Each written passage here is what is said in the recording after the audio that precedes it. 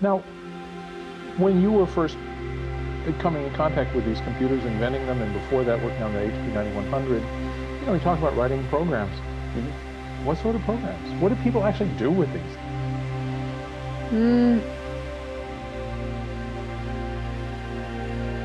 See, what we did with them,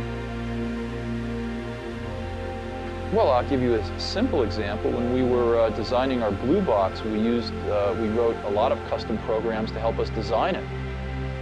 And to do a lot of the dog work for us in terms of calculating master frequencies with subdivisors to get other frequencies and things like that. We used the computer quite a bit to calculate, how much error we would get in the frequencies and how much could be tolerated. So we used them in our work, but much more importantly, it had nothing to do with using them for anything practical. It had to do with using them to be a mirror of your thought process, to actually learn how to think. Because I think the greatest value of learning I think everybody in this country should learn how to program a computer. Should learn a computer language because it teaches you how to think. It's like going to law school.